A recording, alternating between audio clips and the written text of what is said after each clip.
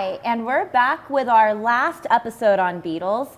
And right now I am holding a really beautiful female Goliath beetle. So I begged Jason to let us do one last episode on beetles because just look at these guys. They're so cute. I mean, look at her. She has such beautiful big eyes. She even looks like she has little eyelashes, and she's cleaning her little face right now. She has a fuzzy butt. She has cute little haircuts. Jason, please just explain what all these cute features actually are on these beautiful little winged friends. Sure thing. But first, I agreed to do this last episode if we get to showcase my personal favorite, the Goliath beetle. This is one of the coolest insects on Earth, and we're one of the few insectariums to regularly breed them and to get them to their full adult sizes in the males. This is not a common thing you'd see, so we're very proud of these. They are not easy. Anyway, back to your question. So some of these fun parts. So I'll take one of these males, and we can kind of show them on him as well. So as is common in most large scarabs, males are bigger than females. They tend to have brighter colors, they have head horns, and they do have these little eyelash things. Those are actually their antennae. And beetles in the scarab family have these short antennae with little clubs that actually open up into little leaflets. So it kind of looks like eyelashes. Very beautiful. And so the big, beautiful round orbs, that is their eyes, right? Yep, that's the eyes. So they have, just like other insects, large compound eyes. So that if you looked really closely, they're made of many tiny little eyes, and each individual one is called an ommatidium. But in the beetles, the ommatidia are very small, and it looks like one smooth eye.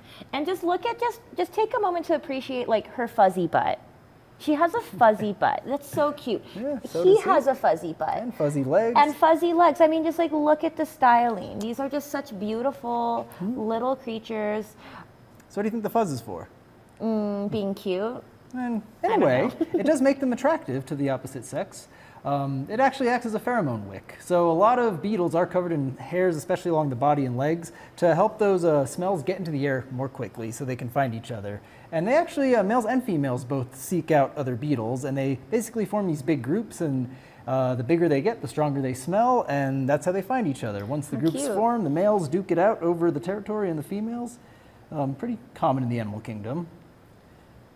As you can see, we have differently colored ones here too. So in this species, Goliathus goliatus, it's your most common African Goliath beetle.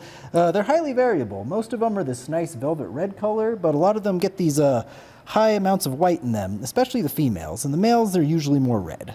I love them so much. I think the males look like little cows, and it's very cute. But also the females are very beautiful.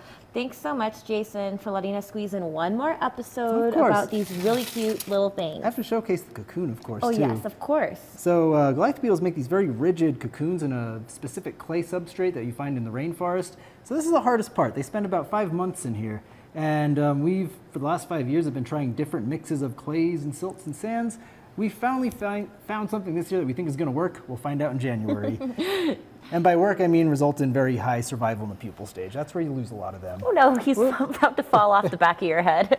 Well, I think it might be bedtime for these little beetles. But thank you all so much for joining us on this wonderful adventure of beetles. Come back next week when we're going to talk about other arthropods. Beetles, but probably not great. Oh my god, that scared me.